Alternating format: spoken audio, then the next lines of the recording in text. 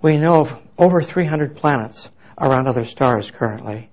These planets are generally gas giant planets, very much like Jupiter and Saturn, enormous gas balls.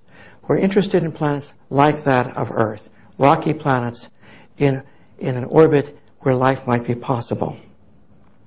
Kepler is designed to find hundreds of Earth-sized planets, if such planets are common around stars. Dozens of these planets if they're in a habitable zone. And if we find that many, it certainly will mean that life may well be common throughout our galaxy, because there's an opportunity for life to have a place to evolve. If, on the other hand, we don't find any, that will be another profound discovery. It will mean that Earth must be very rare. We may be the only extant life in our universe. In fact, it'll mean there'll be no Star Trek. We're hoping to find hundreds, of course. Although Kepler will not find E.T., it's hoping to find E.T.'s home.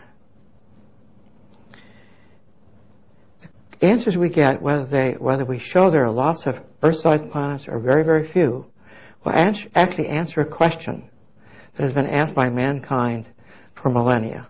In fact, since the time of the Greeks. They asked, are there other worlds, or are we alone? So we should get that answer. I've mentioned the habitable zone, and the habitable zone needs to be defined here. And so I'd like to start with the first animation. Basically, when we're trying to find these planets, we're measuring orbital periods. So if we have a star and the planet's orbiting about it in a very short period, that planet's going to be very, very hot.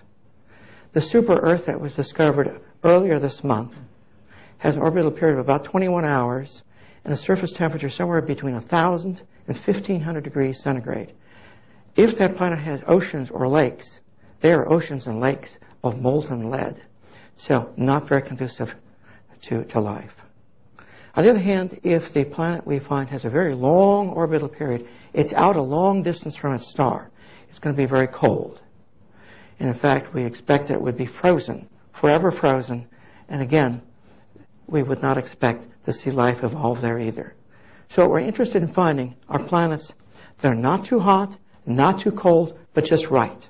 We're looking for planets where the temperature is just about right for liquid water on the surface of the planet. That's the area we think might be conducive to life.